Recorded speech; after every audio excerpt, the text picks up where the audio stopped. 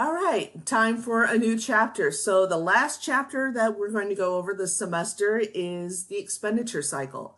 So this has to do everything with buying stuff and that we would then turn around and sell or assemble or put together, whatever. And this also includes services, of course.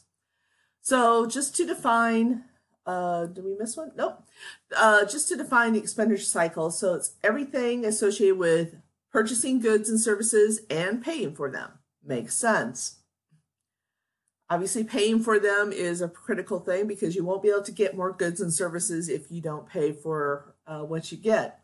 So some things that we want to achieve in the expenditure cycle. So first, maintaining the vendor records, similar to what we did with the customer records. Make sure we have accurate information. We want to be able to track our purchases from the vendor so we know who we're spending our money with. And in fact, that allows us to, if we have an overall picture of what we're spending, we may be able to negotiate some discounts or lower prices and things like that. Controlling inventory, much like we did in the revenue cycle. We want to know how much we owe each of our vendors or suppliers, and of course, make payments and accurate payments. We don't want to overpay, of course. And then, of course, you want to forecast your purchases, which relies on your sales forecast. Some of the documents that we use here. Most of these you have seen. We'll talk about a purchase requisition in a minute.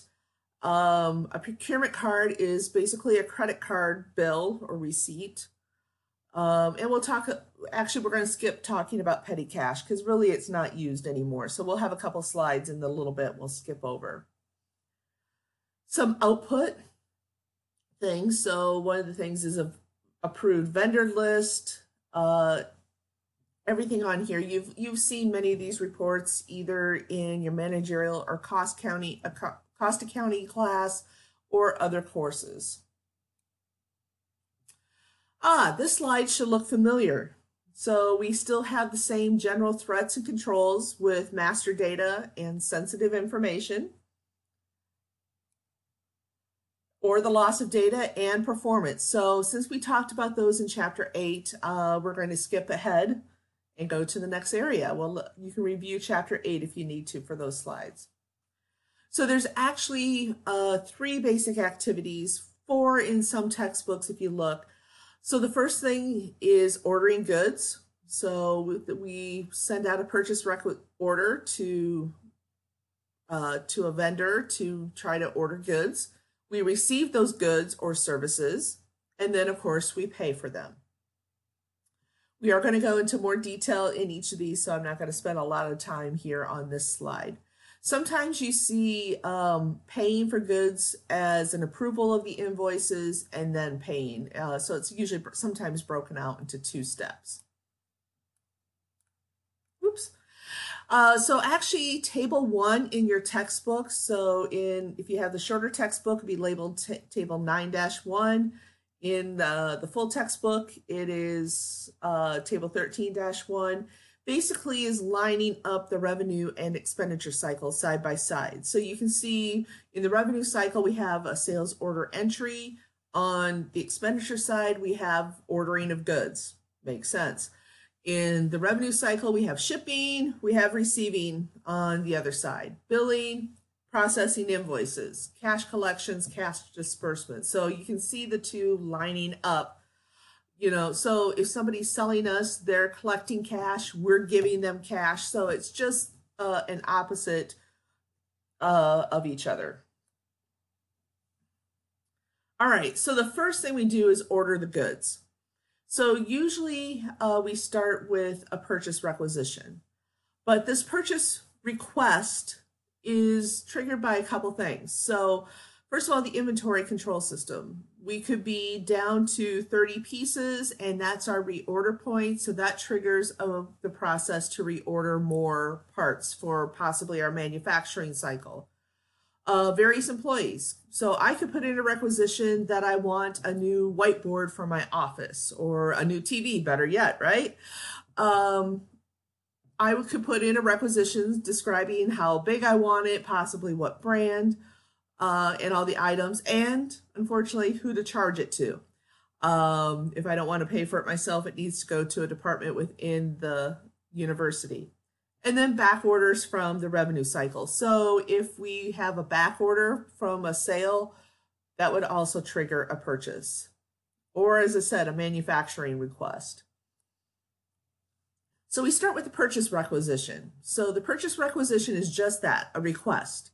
It is not an official document. So it is a paper document or electronic form that basically, as I said, says who's requesting the goods, me, where and when should they be delivered, Curris 354, which is my office. I want one 20-inch TV with a mounting frame, and I don't know the price right offhand, and I'm going to try to get our department charged.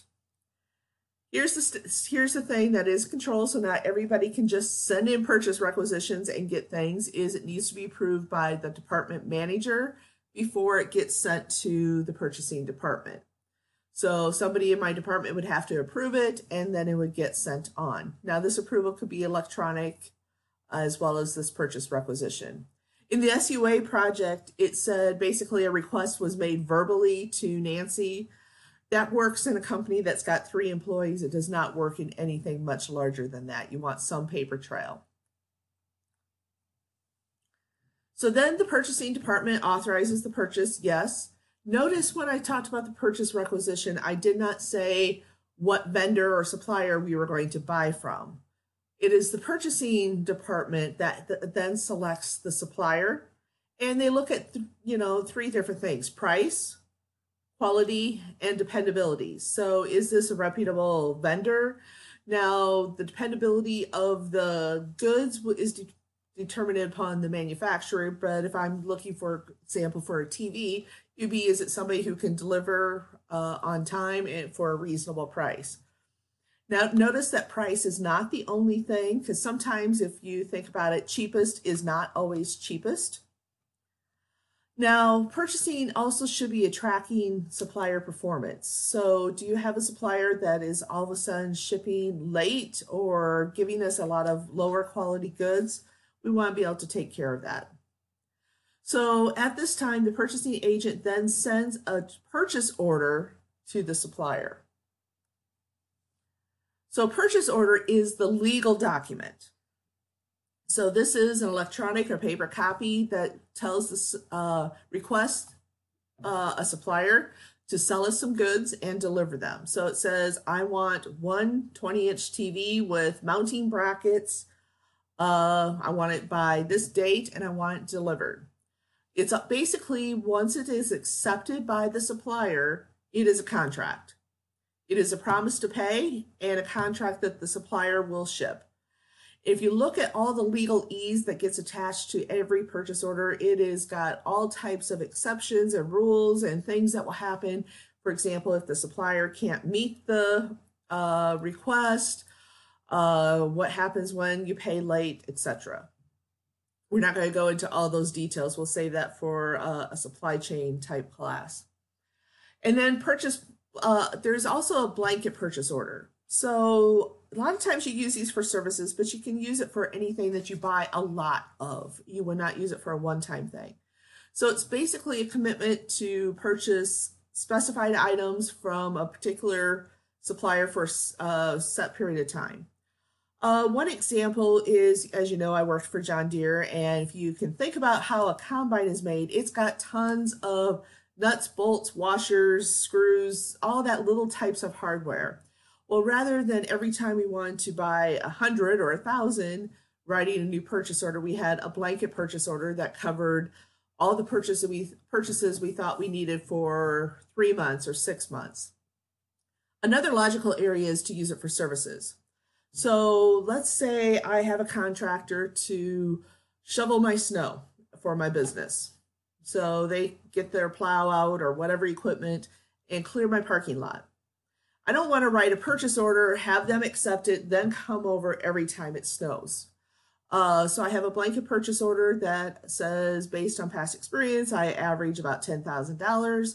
I'll write the purchase order for $10,000, they will take, basically I will pay every time they come out, and it's deducted from the amount left on the purchase order. Now, when we get to that 10,000, we need to amend that purchase order or write a new one to increase the amount. So I think I mentioned most of these things that a purchase order has. Delivery location, shipping method. How is it going to get me? Is it shipped UPS, FedEx? Is it shipped through a larger carrier, etc.? Just depends on what you are shipping.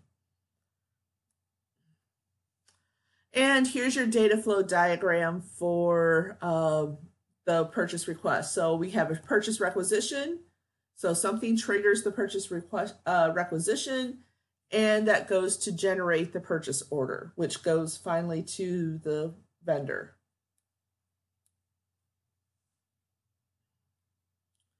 All right, some things to look at for efficiency and effectiveness. So how can we make this more effective? First of all, get rid of paper documents and using EDI to transmit purchase orders.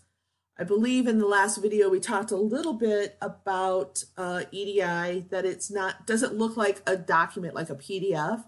It is a file of numbers and letters and characters all separated by commas, but it's in a very specific form that every system would read to translate it to a purchase order. So basically that electronic file gets sent to a central mailbox, and then it gets sent to each individual vendor or customer, depending on which direction you're going, mailbox for them to import into their system. The next one is vendor managed inventory systems. So how does a vendor, so basically a company says, you know what, I don't want to manage inventory for this part that we use all the time. I'm going to give my supplier or vendor access to the system to know how many things I'm producing or how many things I'm selling, what my forecast is, and the vendor is responsible for making sure that there's enough inventory there at the right time. In grocery stores, soda pop or soda Pepsi and Coke actually do the managed inventory. They are responsible for refilling the shelves and having enough inventory there. I believe like Frito-Lay does too as well. Then the next way to improve effectiveness is reverse auctions. I'm not sure if you're aware of the show Shipping Wars. I think it's off the air now. But basically, that was an example of a reverse auction. Vendors bid, and they bid down instead of up to try to provide the lowest price. So in the show I mentioned, it was if I wanted something unique shipped across the country, they did it for the show. Now, the auction site works the same. I have something I want to ship from here to South Dakota.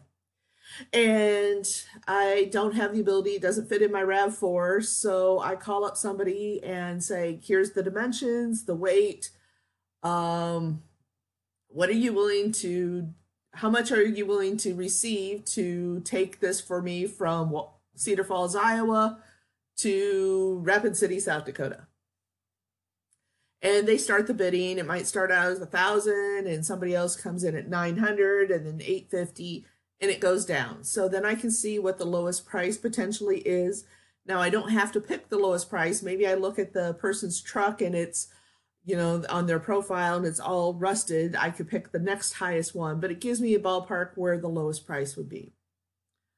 And then pre-audit awards. So this is an audit before we award you the purchase order. So this may be for a larger purchase, or maybe something unique. We want to make sure that you can make it and make good quality material before buying from you.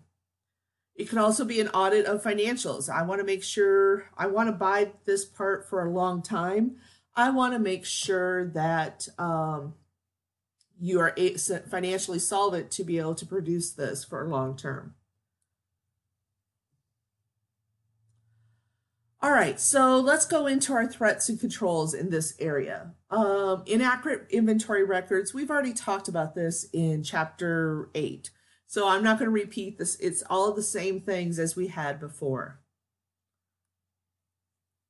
Purchasing items not needed. So first of all, making sure our inventory records are up to date has a big part of that. So especially if you have automatic triggers that say if our inventory records say we're down to 20, we should purchase. But if you actually have 30 in the bin, you're purchasing a little too early.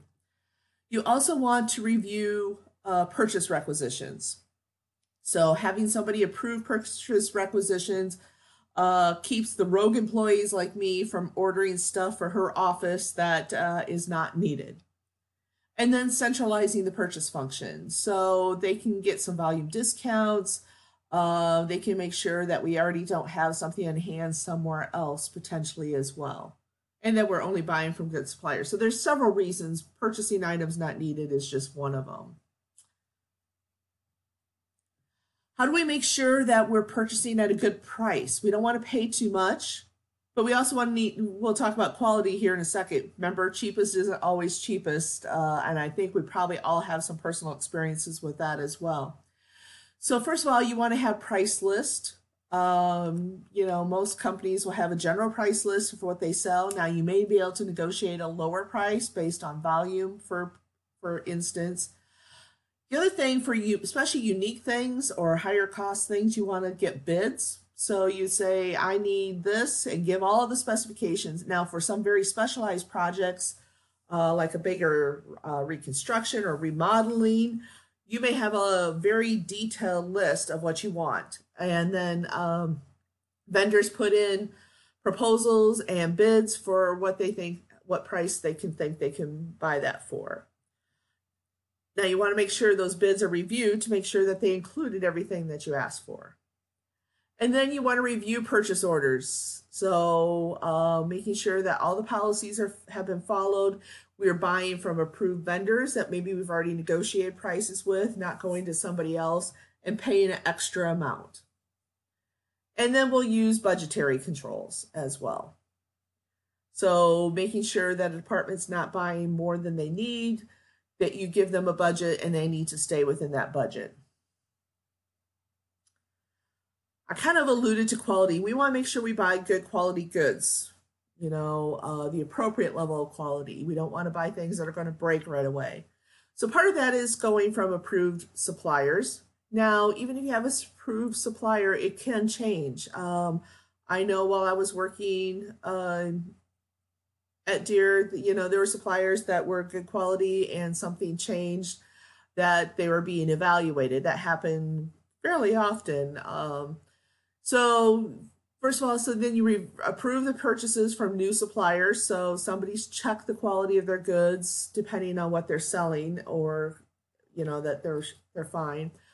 Also making sure that if you have a lot of rework and scrap, you work with your purchasing managers to make sure that that gets resolved. So as I said, that can change. You may have a lot of rework or scrap or warranty issues. You want to make sure if you can pinpoint it to a particular supplier that you get that changed and work with that. Holding purchasing managers responsible means, it's part of their performance appraisals, how they do those metrics, and they need to get those resolved for the following year. Unreliable. So besides quality, unreliable means maybe they're not shipping on time. We're really talking about delivery. So some things to look at. Is the supplier certified? For example, an ISO 9000. And then also track how many late shipments do they have? Is it just one day, or are things shipping 5-10 days later than expected? So tracking that and looking for any patterns that recommend that you should change.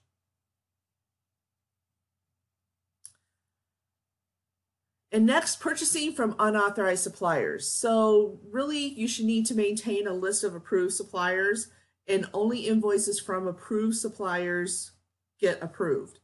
This does a couple things. First of all, somebody has to vet the supplier to put them on the list. Meaning you need to, first of all, make sure they exist, because that's a frequent fraud, is getting a fake supplier on the list, or if you don't have a list, getting an invoice from a fake supplier and getting it paid. So making sure that we have only approved suppliers. Then you want to be able to configure the system to only let purchase orders be created that go to approved suppliers.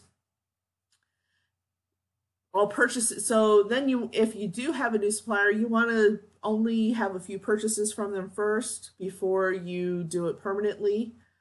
And then for EDI, you want to look at controls of the purchase orders. So who has access, making sure that I can't change the EDI file after it's gone approval, and making sure that I don't add a purchase order to the EDI file that kind of bypasses all the processing. So kickbacks. So just a little general background on kickbacks. So if I'm a purchasing agent, I go work with somebody in company A, and the person in company A says, you know what? If you increase the volume of business that we're going to give, that your company's buying from us, I'll give you 5% of everything your company buys. So company A is selling to company B. I work for company B. Company A says, I'm going to charge company B a little bit more cash to buy my product. And if you can, divert more sales there, I'm going to give you 5% of everything company B buys. It'll write a check from company A to me. Once again, I work for company B. All right, so basically I'm getting kickback. And it's not always cash. Sometimes it's nice vacations, things like that, other gifts. So first of all, purchasing agents need to disclose any financial and personal interest in suppliers. Maybe it's more that my spouse owns the company and we're charging higher prices because I'm making the purchasing decisions. Purchasing agents should not accept gifts from any potential suppliers or existing suppliers. I know for us that you could accept something including dinner or lunch up to $25. I think it is higher now. Last time I was working with suppliers, it was $25, which was a while ago. That included winning drawings. So if you won a drawing from one, at a vendor show from one of your suppliers, you could not accept that. And that did happen in my case as well. Make sure your employees know how to respond. We've had to send things back quite often just to keep within policy. And then rotating job duties and vacation leave, that helps you so you don't become quite as familiar with a particular supplier, not as close relationship, so you have to change once in a while. All right, so turn into your book once again in chapter 9. And chapter 9, and we are looking for problem 1, which is, oops, I'm in the wrong chapter on page, sorry, I didn't have it marked ahead of time, page 302. And look at problems A and K. We'll go over those answers in the next video.